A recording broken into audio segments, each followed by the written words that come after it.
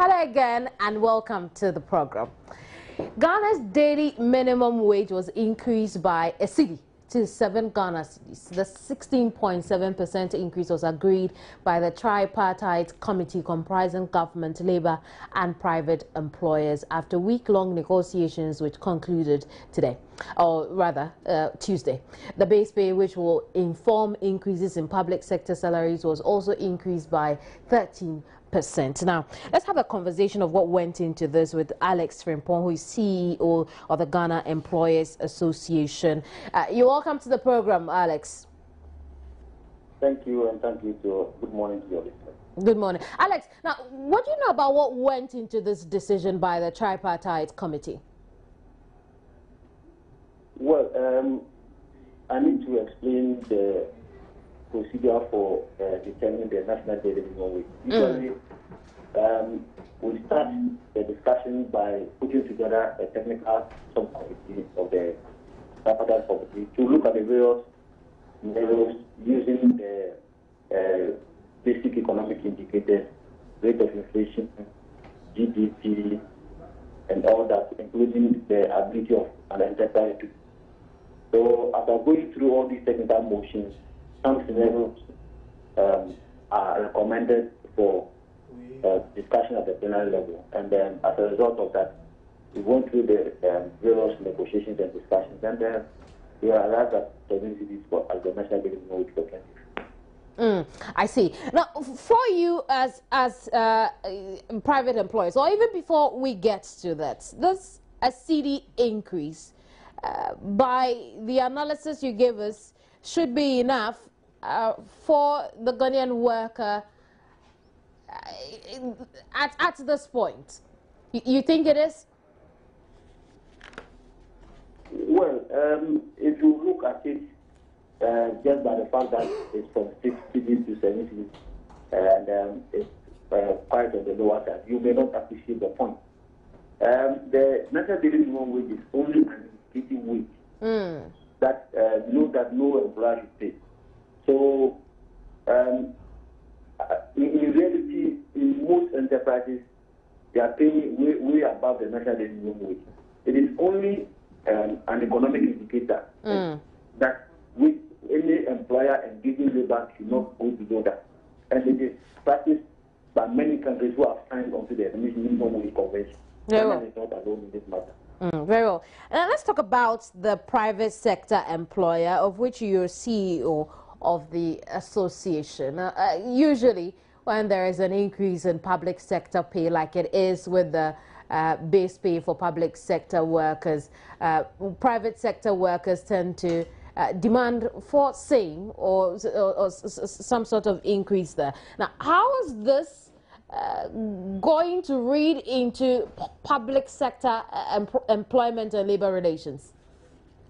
Well, let me make a correction here. Right, the minimum wage is not for private sector employers. I said the base pay, yes, not the minimum wage. Yeah, the base pay is different. The base pay is in connection with only public sector employees on the single spine pay structure. So that is a different matter. So that is a relationship between government and its employees. Which is what I said. So let's try and address the question. The point I was making is the fact that usually when there is this sort of increase, I mean, generally, like you said, private sector enterprises just pay a lot more above this benchmark. And what I was asking was about the fact that government has also announced base pay increase for public sector workers. And usually it tells on private employees or private workers in the private sector. My question then is, you as employers, how are you looking into dealing with this? Well, the various private enterprises have their basis for reviewing their terms and conditions of service, including wages and salary. So, if you have a collective bargaining agreement and it expires in January, in February, March, or April, you can only talk about a wage review when that time is due.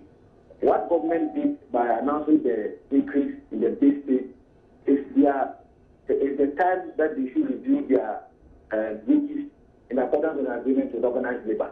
So the two are entirely different. Yes. And so your advice to workers in the private sector will be they should wait their turn? Yes. For instance, if you reviewed your salary in November 2014, the next period that you can review your salary will be in November 2015. You cannot do that now because a new minimum wage has been announced, and also public sector base pay has been announced. That is not the case. We usually do it based upon the rules and terms agreed between the enterprise and its workers. I see. But with the challenges that the private sector has faced this year, is the private sector capable of that? Sorry, please come again. I'm asking that with the challenges that the private sector has faced, as an employers association, do you see yourself capable of increasing salaries and doing things better? Well, that is the challenge that we have. There will be the need for business to really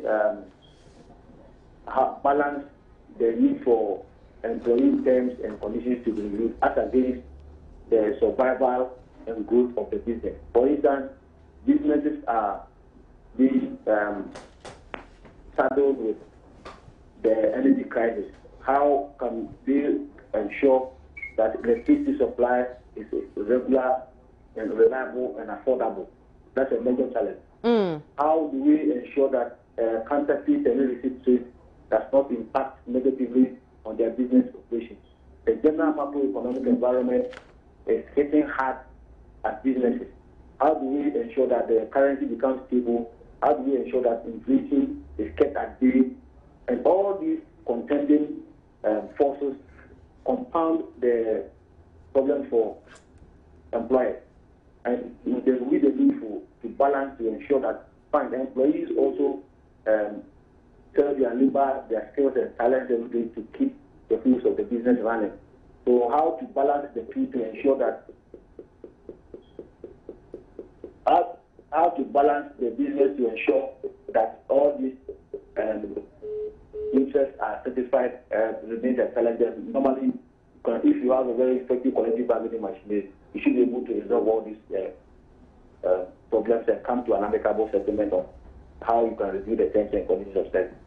So let's put all that you have said in one sentence. The Employers Association is undecided whether or not a review could be easily done. Well, the various enterprises have different ways of reviewing their terms and conditions of service. And for every employer, the factors are needed to come into play in determining the levels. Alex, I know that, yes. But I believe as an association, you've had conversations around this because then you are the Ghana Employers Association. Exactly what has been the conversation? Will it be easy for employers to be able to do this, or it won't be easy because of ABC, which you have outlined already? But what is the main point? Yeah, the main point is that it is not easy at this time in our economic situation in determining or reviewing terms and conditions of service. It is not going to be easy.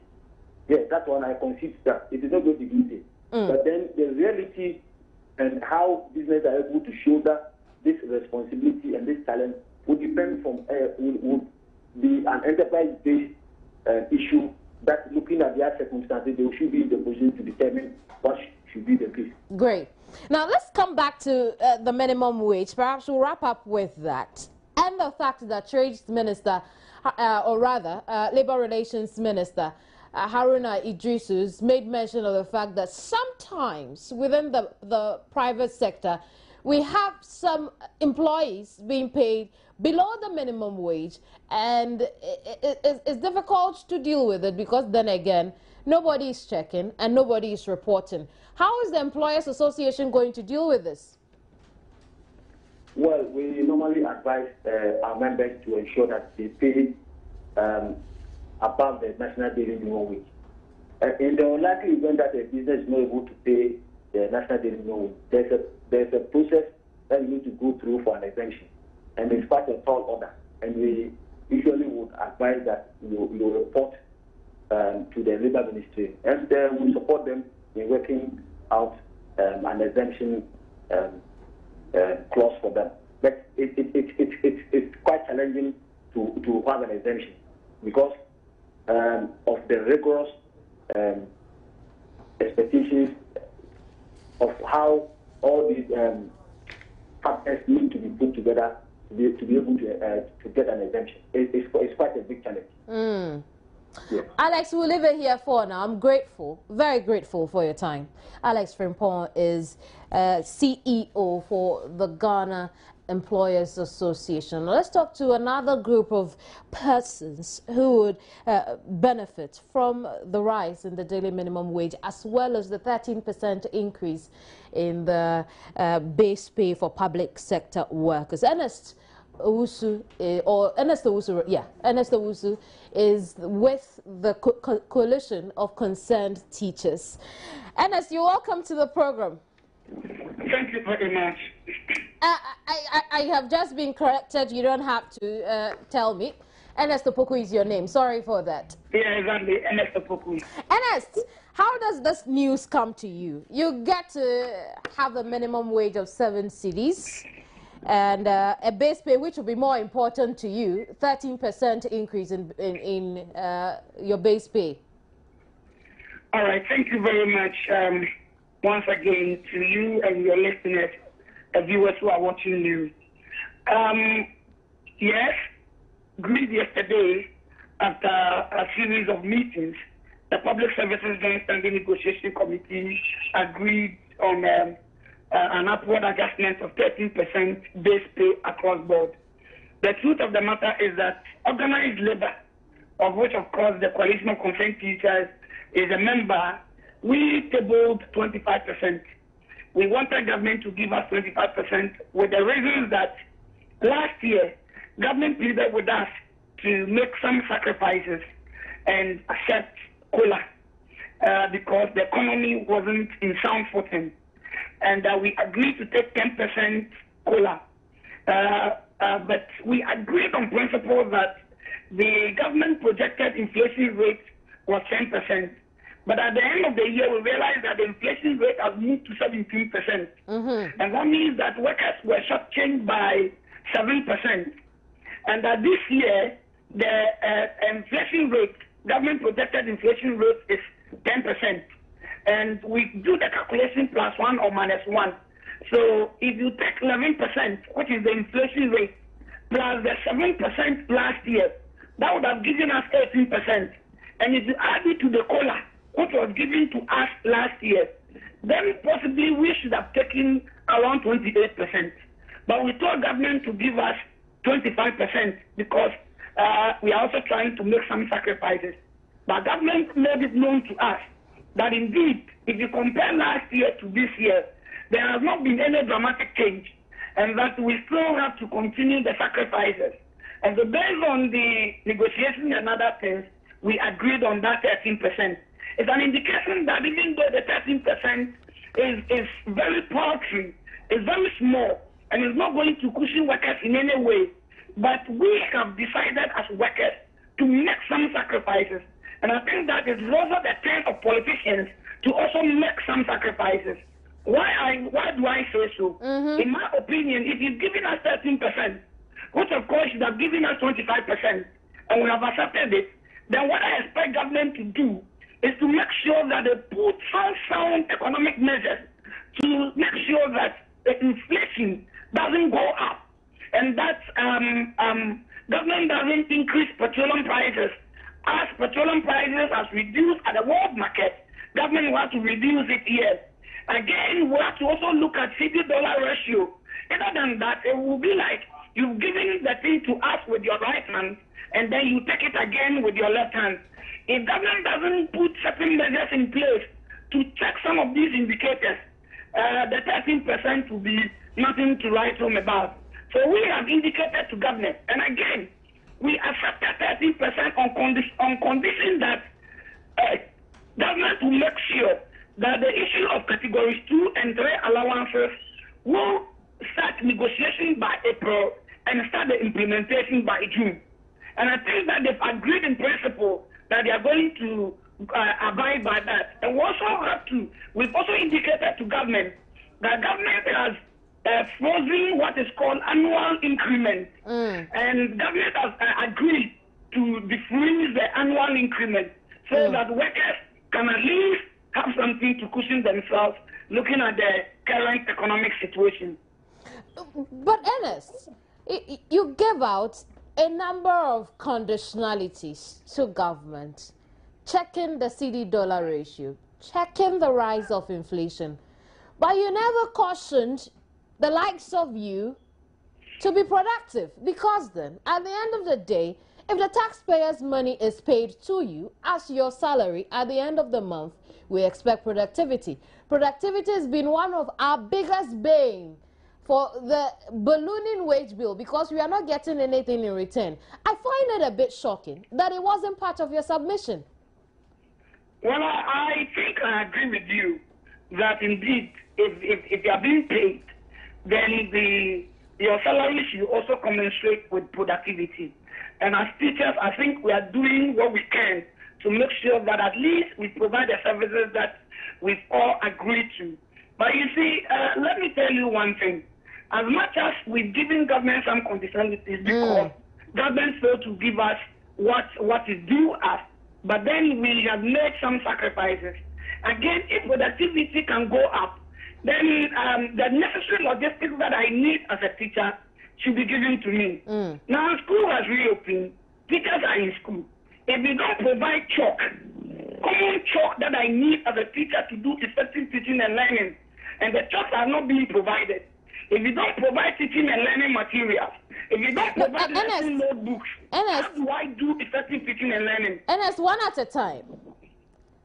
You're telling us that at the beginning of this new academic period, government hasn't provided you chalk. Where? Exactly. In which community? I am saying that the whole of last year, as the Director General of Ghana Education Service, it is sometimes really difficult for them to come out and tell you the difficulty that they are facing.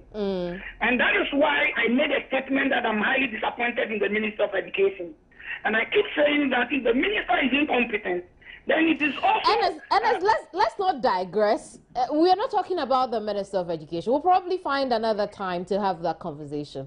Let's stick with productivity of the public sector. You're saying that if the public sector should be productive, for instance, for the education sector, government should be able to provide you the necessary logistics and materials you would need to be able to be that productive. Fair enough. Let's not go further than that. But you have been very expressive in your conditionalities. Did government give you any conditionalities in the meetings you have had as far as these negotiations were concerned? Oh, yes, of course. At the end of the day, government expects workers to deliver. And that is why... Then I want to believe, let's give government benefit of doubt, that government will provide you these things to be able to productive. Now, to be able to be productive. Let's move away from that. With these conditionalities you have given government, it means that if government cannot slash the rise of inflation or the inflation figure now and deal with the CD-dollar ratio to be able to be stable enough for you and I to enjoy the use of our national currency, you would rise against government. But do you really think, let's be realistic, the times we live in now, do you really think that government could actually shoulder any more rise in worker salaries? Not necessarily. You see, when I was speaking, I indicated to you that what is due are the actual base pay increment that is due workers should have been 25%. And we have made sacrifices by accepting 13%. And that is why I said that if we have made sacrifices by accepting 13%, then it is also incumbent on government to make sure that at least the economy is stabilized, so that the 13% will not become 2%. in any case, let's be very real here. The whole thing is not 13%, it's about 3%. Why do you say that? The base pay is based on 2013 base pay. The increment is based on 2013 base pay, because last year government didn't increase salaries. Government gave us COLA, and so what we accepted was that government should add the COLA, which is 10% to our salaries. And then 2015, government agreed to give us 3%. So it's the 3% plus what it gave us last year, 10%, that is making it 13%. So the 13% is based on 2013 base pay and not 2014 COLA. And so actually it's 3%. Let's make that one clear to the general public. That is why I said that we as workers have decided to make some sacrifices. In any case, if you give me 3% and you don't stabilize the economy, and inflation goes up to about 20%, indirectly you have reduced my salary by 17%. And that is why we are saying that government should do everything possible to make sure that the economy is stabilized, so that at least the little that we have accepted, at least we'll be able to make some gains. But let me also say that the current Minister of Employment, I must commend him for the way and manner he went about the whole negotiation. That is one of the days I remember last year when we had to go for negotiation on this base pay increment. It took us almost 5 to 6 months. The negotiation ended in May, but the government ended up giving us 10% COLA. But I think that this year when we began the year, the minister said that he wants to make sure that by the end of the month, January, we should be able to finish the negotiation. And I think that organized labor, that is being led by Secretary General of TUC, of which, of course, myself, I'm part of it, have also done well in making sure that at least we have concluded negotiations. And anyway, that this base pay is starting at the end of February. Ernest, I wish you well, and I'm grateful for your time. Ernest Opoku is with the Concerned Coalition, or Coalition of Concerned Teachers.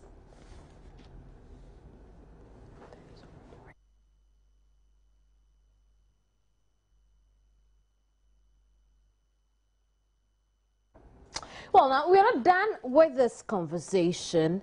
Let's speak to someone, or let's hear from someone rather, who can answer the question of, can government shoulder this brand new cost? Mama Viewusu Abuaji had a conversation with Finance Minister Seth Tekpe on this. Take a listen. Announced that the daily minimum wage had gone up by some 1 Ghana cedis, and this take immediate effect. Is government ready for this? Yes, government is ready. But when you talk about the minimum wage, it's not just government. Okay, let me make a distinction. The minimum wage applies to the economy as a whole. Government, and that includes private sector. Government as an employer negotiates with the public sector workers, and that is the base pay. So the minimum wage, which applies to the economy as a whole, to private sector, has been increased, and that would have to be applied by everybody. There's equivalent of the minimum wage in the base pay, which went up as a result of a single span. There was a misalignment between the two, so that has gone up by 13%. But so in the case of the base pay and increments that will come arising from that, calculation, government included a provision in presenting the 2015, budget to Parliament. Yes. Okay, so this is a bill that, for government's parts, they can confidently take up. I think that one of the factors that was discussed, at home, would be useful in this respect. One of the decisions that was reached at home during the forum was that negotiations should, as far as possible, be within budget constraint. And we are confident that the levels which we have negotiated would not lead to the huge budget overruns, in wages, which we have seen in the past, especially since the implementation of the single spine began. There are ghost names on the payroll system. How would this affect? And I know that you're doing a lot of work to get these ghost names out of the system. How would it work now that the base rate is up? We have been doing the payroll reforms for a very long time, and in fact, past governments have tackled this issue of ghost names. The first thing we are doing is to strengthen the electronic platform, for calculating, the wages. But most of the issues that, and that's the second point I'm about to make, most of the issues that are often attributed to the payroll are not accounting challenges. When somebody is recruited, transferred, promoted, when that person resigns or when that person retires, it is a human resource management issue. That is not the responsibility of the controller. What is done, the interface with the controller is that the information on the person's pay, the information on promotion, the financial implications are given to the controller. Or when somebody goes on study leave without pay, the controller has to be informed to delete the person's name. Or when somebody resigns, the controller has to be informed. This itself has not been efficient. So we are working with Public Services Commission, Office of Head of Civil Service, Ghana Education Service, and all the services to build an electronic human resource management database to complement the payroll. That is one of the major differences in the reforms that we are doing now in relation to the past.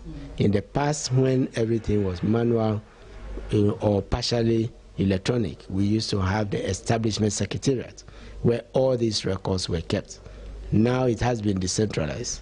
So through the power of technology, we will be able to have that information so that once somebody is recruited, the information will be entered on the human resource database, and through the interface with the payroll, the controller will get the information promptly. This is what will lead to narrowing down the long delay in paying, particularly, it's not just ghost names, but difficulties like a teacher or a nurse saying, I have been recruited, I have taught for 6 months, and I have not got my pay. It's because the paperwork, in many cases, is still, going. If you move electronic, and the same application form can be processed, or recruitment letters, and can be processed electronically, that information can go, the money aspect can go quickly, and we would hope that. So these are some of the changes, which we are making. I've heard some professionals argue that you're relying too much on electronics, you're relying too much on softwares. If the human bits is not phased out, that could help. I don't know if you've heard about that argument. Well, I have, but sometimes I would also, you said experts, I would urge those experts to talk, because we have an internal audit agency for government. The purpose of that whole agency of auditors is on a day-to-day basis, check what is going on within government, accounting, procurement, payroll, and other systems. That's their job. So it's also not entirely true, that we are relying mainly on only, electronics. However, as you put electronic systems in place, you must equip those auditors to audit the electronic systems. Because when they come, if you give them a paper, as in the past, they may check, but somebody may be fraudulent electronically. So they must also have IT expert support to move. And this is what we thought. Even government, we are mindful, because even the mighty US Pentagon and others, the hackers are able to go into their systems, and that is a threat. So we are mindful of that. We also do things like biometric, of course electronic, but you also do things like headcount, where you can send the payroll information and make sure that everybody on that payroll. So we are not using only electronic means here. All right, so news is out today about the National Service Secretariat successfully being able to take some names that shouldn't have been on their payroll out. That will be good news, but what lessons are you learning from that? Again, there's an accounting element and there is other policy elements. One of the policies which have been stopped, which didn't come in the news, is the voluntary national service, where many of these were exploited. The compulsory one, you would know, because somebody has finished school, the school can provide the information. If it is voluntary, there is no such database, information flowing from Ghana Education Service to say A or B has finished school. So what has been done is a suspension of also that's one of the lessons, suspension of the voluntary schemes, has been suspended in order that we can have a very solid means. If somebody wants to do national service voluntarily, you must be able to verify the person's background. This is the one that was exploited mainly. Did you play any role? It was the office of the president, based on information, BNI and others. Yes, but we did complement that for the controller. And one of the things we are doing is the National Service Secretariat is collaborating with the controller. So, for example, they are going to be paid electronically. No longer cash will be sent to be, they are not on the payroll. But ultimately, we may build a supplementary payroll, for that, in order that can also be monitored well. So we are indeed, yes, playing, a role in it. I rudely interrupted, but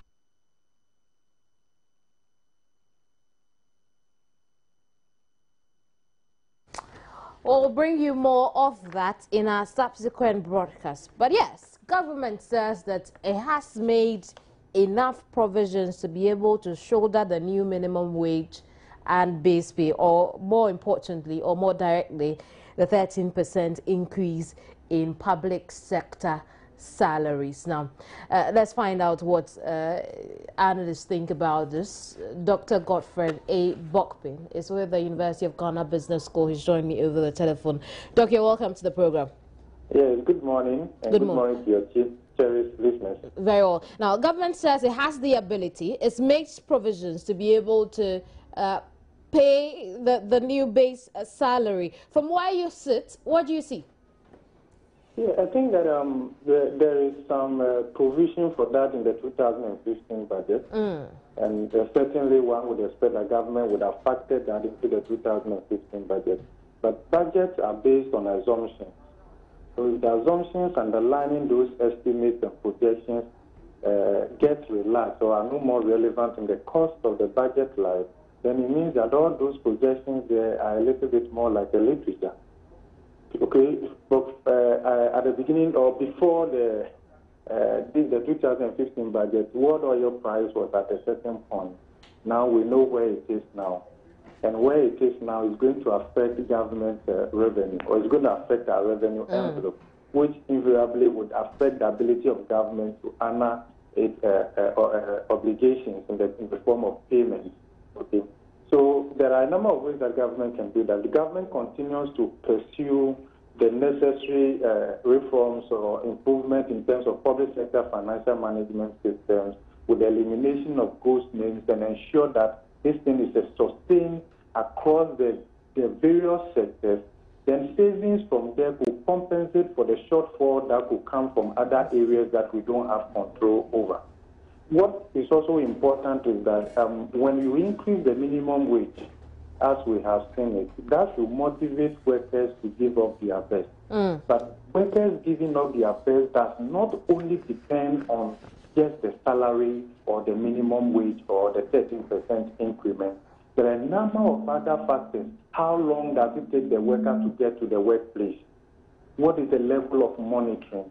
See, what we have done with the single spine has focused more on what the worker gets in terms of the salary. What the worker gives in return for that, we have been a little relaxed in that. And the employer must do everything necessary to ensure that there is corresponding productivity to match with the increase in the salary. Otherwise, the inflationary pressures of that injection cannot be unexpected. It's something that can happen. So what do we expect?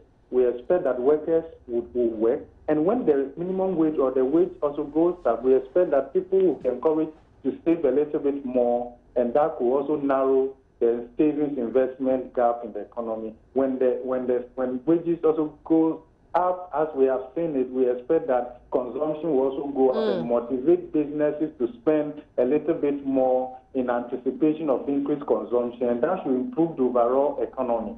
All these benefits can only be realized if government is able to enforce the minimum wage. The joy does not lie in increasing the minimum wage by 1 Ghana cedi. The joy actually lies in the enforcement of it, because our economy is predominantly informal, is based in the informal. The informal sector is very, very large. And once that is the case, if government is unable to enforce the minimum wage that they have set, then it doesn't really benefit us that much. If government is able to do that, that should be able to also narrow the income inequality gap and reduce poverty in our households. But I'm afraid in the time past, we haven't been successful in enforcing it, especially in the informal sector. And once we cannot do that, we cannot realize the intended benefit from that. And also realize that the public sector overall, monitoring and evaluation is not so critical. You know, at multimedia, how you do your things. You can't go to work and go and play Ludo. You can't go to work and go and do, some other kind of things. There's monitoring, there's evaluation, there's reporting. To what extent can we carry some of these things to the public sector so that there is increased productivity to match the increase in the wage bill? But the wage bill is not only for the living. How well have we done in eliminating ghost names? There are people who don't work. They wake up once in a month to come and take salary and go back to the Senate. They are called ghosts, as though to suggest it's better to be on the other side. No. But we have to do well and clean up the wage bill so that we'll be able to say that, okay, these are the people getting the wages. Are they giving up their best? Let's look at this 13% itself, the base pay increase. Is it realistic for a government like ours in a very peculiar period in its life? Is it you ask whether it's realistic? Is it realistic? Can the government shoulder this? Can the government be able to pay this 13% without labor agitations in the future, without some sort of rollback effect on the rest of the economy? Because then, as a country, we have a ballooning wage bill to deal with. Is it realistic? You know, there's the politics of it, where from day one, government tells you everything that are control. Then at the end of the day, they tell you, oh, the wage bill is out of control. You remember in 2012, in the run-up to the 2012 election, the wage bill was a blessing. We were all talking about the single spine and how it has increased the salary and all of that, and the excess liquidity of that affecting having impact on the foreign exchange market. As soon after the election, it was a case. So what we have to look at is that, you are also looking at this increment in line with other developments in the economy in terms of inflation. Okay, at the end of the day, you want to be able to compensate workers for the time value of money, because increases in the general prices of goods and services negatively impact the purchasing power of the consumer or the worker. So you want to be able to protect his purchasing power. By so doing, you would increase it maybe up to a certain point. And even that way, if you ask me realistically, 13% really is not something that adequately compensates workers given the increased risk in the economy and other development in the economy. You understand that with the unreliable power supply, water supply, people are spending extra money to be able to ensure that they are able to maintain their basic comfort and go to work and maybe come back from work and ensure that there's some kind of comfort. So there's increased expenditure for which workers would want to be compensated for those outflows.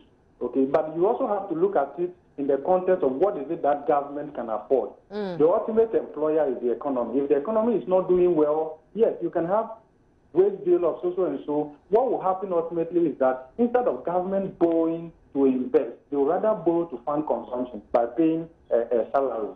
And the long run effect of that will be very hard for all of us to have to endure. Which way do we expect inflation to go? With the logic you have given, the fact that this 13% may not exactly be compensating enough to the public sector worker, and the fact that this could also, again, increase the purchasing power of the public sector worker. how are we expecting this to tell on inflation? Yes, if there isn't a corresponding increase in production, goods and services, then we expect that there will be an upward pressure on inflation. And that in itself would mean that inflation perhaps will remain elevated at the end of the year, or government might not be able to keep or meet its inflation target. Okay, and once that happens, in the subsequent year, the employee will refer government to what happened in the previous year in terms of what you said you're going to achieve in terms of inflation and what actually turned out. Okay, so that is there. So what we have to do, and that does not depend only on government.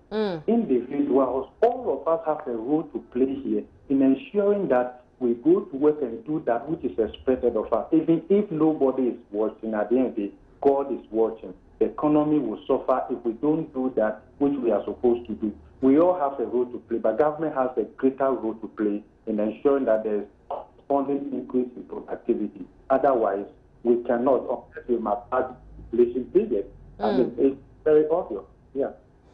Bottom line for me is that in spite of the fact that government may be working in removing ghost names from its payroll, the wage bill will go up because then we have increased base pay for the public sector worker. Now, we also recall that this wage bill was very much considered. It was center of attention. It was center of the discussion for IMF bailouts. Now, where does this leave us? Because we have just gone up on it. That is expected. Once inflation is not going to remain the same or prices will not remain the same, you want to be able to compensate workers. That's a reality. When you have done that, there are other things you have to also do. And we have to focus more on doing those other things, rather than more focusing on the fact that, yes, we have increased salary. What is it that you can do, especially from the side of government and all of us, to ensure that at the end of the day, there is increase in productivity? What if we are able to produce more? Look, right now, our debt to GDP ratio is about 60%. A good way to reduce it is to double output. Or if you increase the GDP or your output, invariably that lowers your debt to GDP ratio. So we have to work hard and increase output of goods and services. And once we do that, inflation should remain low. But if we don't do that, when wage bill increase, because for a number of other players in the economy, businesses, it's an input cost. And once the input cost goes up, what will happen is that they will pass it on to the consumer. And this will reflect in the CPI. But if we are able to increase productivity, then at the end of the day, there should be a moderation effect. But we know you see, that output volatility has implications also for consumption, volatility, income inequality, and poverty reduction. At the end of the day, the solution lies in working hard. I agree. I want us to wrap up. I want us to wrap up on this one, just with this last question. The thing with productivity is that governments then would have to be able to give labor those things that labor has asked for to be able to be productive. For instance, I had a conversation with president of the Coalition of Concerned Teachers who said, yes, we will be productive. In fact, we can be productive if government is able to provide us some of the very basic things we need in our classrooms to be able to be productive enough for for the economy. Now, my question is, we don't know. I mean, as things stand, we have precedents that government has not been able to, I mean, as per what labor tells us, government has not been able to provide them those things to be able to be productive. So we can only assume that our wage bill would go up without a corresponding increase in productivity, hence revenue. Yes. And so then, this again, like I was saying, will tell on whatever bailout we are asking for from the IMF. My question is really simple. Why does it leave us? To some extent, government has given an indication that negotiations have been concluded, and I'm sure some way, somehow, this increment would have been factored into it. I would be surprised, actually, and I would be surprised that the IMF isn't aware of this, okay? But that's the reality of it. I said earlier that is motivating workers does not spend only on salary. Great. The other tools of work. Okay? And you see, there are places where people take their salary, but subventions and other things that are needed to ensure that productivity is guaranteed don't come. So people go to work, they don't do anything. With that one, you can't expect productivity to go up. Doc, I'm afraid we'd have to end our conversation here, unfortunately. We'll probably continue this in other broadcasts, but I'm very much grateful for your time. Dr. Godfred Bokpin is with the University of Ghana Business School.